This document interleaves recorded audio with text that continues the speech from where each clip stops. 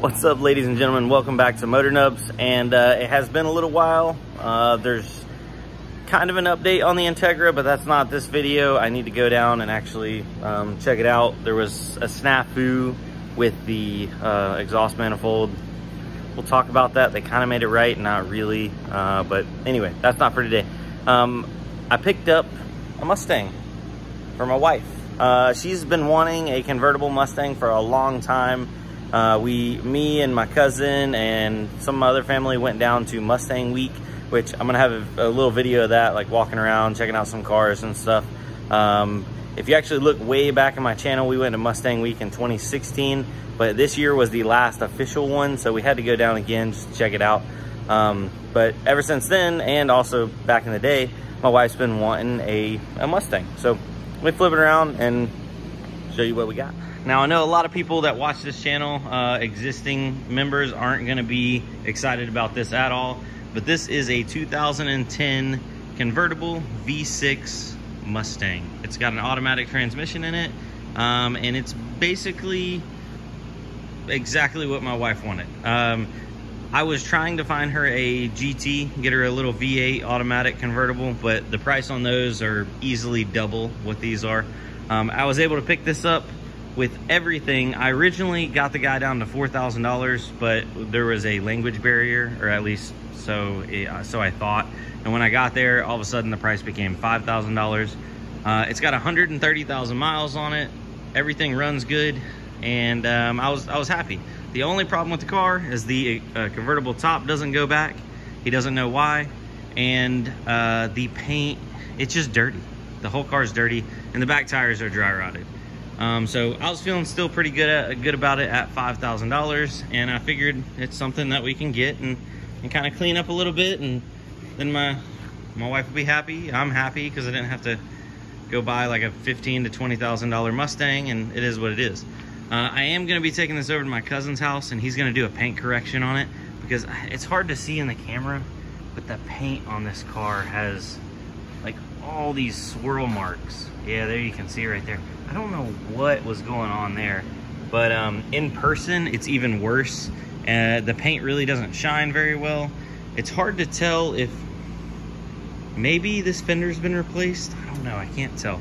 The title was clean. I pulled up the Carfax on it, and there's no registered accidents, but that definitely doesn't mean there hasn't been one, because this bumper has popped out a little bit right here. So might have had a rear bumper put on it, might have had a fender put on it. I don't know. My cousin said he can help me also because he changed out his rear bumper, and he said these are kind of a pain. So we'll get it on the lift, get that fixed up. I want to take all these stickers off, all that off, get it paint corrected. We're gonna do the top treatment on the convertible top, kind of bring some life back into that because it's a little dried out. And then this interior is pretty dirty and pretty nasty as well. These seats are like, that's a metal bar, so all the cushions wore out of the seat. Same with that side. Gonna be taking it and getting it reupholstered. They actually ripped I guess this was like vinyl over top of that. This is just the underlayment right now, but they ripped it off. It's really common for those to like start sagging and tearing away, so they're probably gonna end up having that replaced. And then all on the dash, it's hard to see on the camera, but there's like a film of speckles and like nastiness. I don't know if this car has ever really been clean. All the windows are dirty, nasty inside and out. So this thing really needs a deep clean. And then I think preliminary plans are we're gonna do suspension, lower it, wheels and tires, and then potentially, I think maybe a front splitter. I don't know. We're just gonna dress it up and make it look decent, you know. So yeah, if you enjoy that kind of stuff, we'll be having some V6 Mustang content. If you don't, I'm sorry, you know, I'll see you on the Integra videos. But anyway, guys, I'm gonna get to working on the inside and maybe try to see if I can get a before and after. All right, so I wanted to get it up close. See, it's like, looks like textured almost. It's not supposed to be like that. It's supposed to be one solid color. This is just nastiness. So I looked online and people recommended this interior cleaner. I don't know if it's gonna do any good, But I got like some brushes to really get in there and in and around all the bits. I did wipe off the dash. It came pretty clean. Dash is looking pretty good, but all around through here is still pretty nasty. So I'm gonna try to get to it.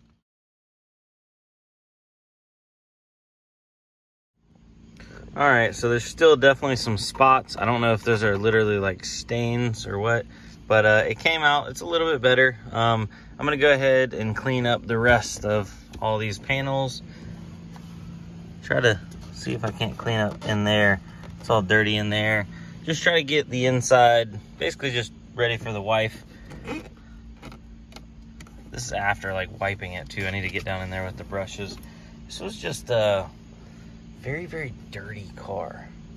I know I'm not necessarily the best at like interior detailing or exterior detailing.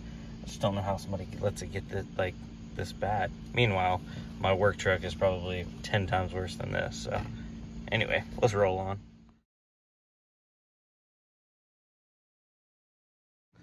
All right, so got the dash and stuff cleaned up a little bit better, but as for the seats and like the floorboards and stuff, I still need to vacuum those. And then these cushions or these covers are going to be pulled off. I'm getting a new set of cushions and reupholstered at a local place, so I'm not even going to worry about cleaning the seats. But the only main issue with this car is the convertible top will not go back. I was told to check a couple things before I assume the worst. Mainly, this is the button for the convertible top right there. Go ahead and release the top. So it is released, and then key on. Normally you would push this back. See, it winds the windows down on both sides and the back windows. That means that this button is functioning correctly, but it's not going back at all. Now, apparently the next thing in line is the solenoids for the convertible top. I was told they were somewhere in here. So, how's that held on? Oh, it's held on by a bolt of some sort, or a push pin. There we go. I don't see them. Was that them right there? Hold on, let me turn my flashlight on.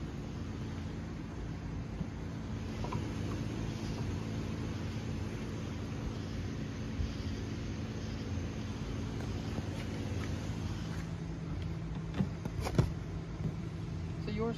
All right.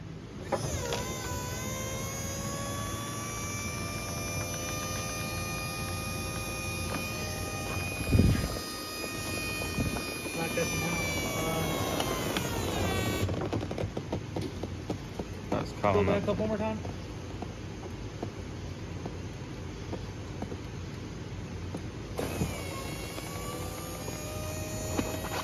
Okay. Good? Yeah.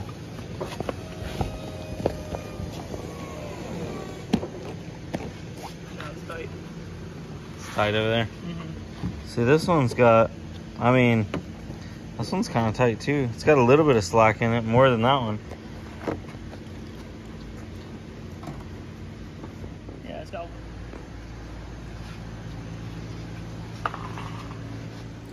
All right, so that was a long night. My cousin came over and we went through all the stuff from the button, the relays, the window switches, fuses, everything. And we can't figure out why, but it doesn't work. The relays are working, the switch is working. Something somewhere is wonky though. At first I was thinking, oh man, I hope it's not the motor. But when you put power directly to the motor, as you saw, the convertible top works. So I ordered some parts, and I'm gonna throw some money at it and see if we can't fix it. But other than that, hopefully I'll get this car dressed up and cleaned up for my wife, and yeah, hopefully she enjoys it. If not, then it'll be a good flip, because I feel like I could definitely make some money on it. So anyway guys, I'll see y'all in the next video. Peace.